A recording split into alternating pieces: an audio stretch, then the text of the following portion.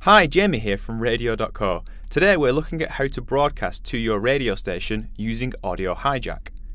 Firstly, Audio Hijack is a simple digital audio workspace for Mac that's designed to broadcast and record your radio shows. It's developed by Rogue Amoeba, which is the same team behind the very popular Nicecast. Get started by creating a new session within Audio Hijack, then choose the new blank session template. For an easier reference, rename your session to something meaningful like your station's name. In the sign panel under Sources, drag in the input device, then select your audio device like an external microphone.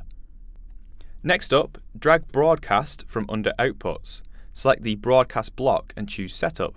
Enter in your hostname, port and password. All of these can be found within your Radio.co dashboard under the Live tab. When you're ready to broadcast to your station, select the button in the bottom left corner. And that's it, you're now connected and streaming online. There's actually a lot more you can do with Audio Hijack. For instance, if you wanted to send out all your computer's audio, drag in System Audio from Sources. Anything you play, like in iTunes, Spotify, or even from YouTube, it gets sent out to your radio station. There's also audio adjustments to improve your audio quality and reduce post-production.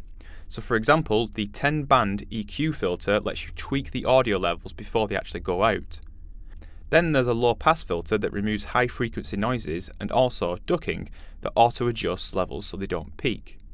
These are just a few examples, but there are loads of others worth checking out within Audio Hijack. For more helpful guides like this, then stick with Radio.co.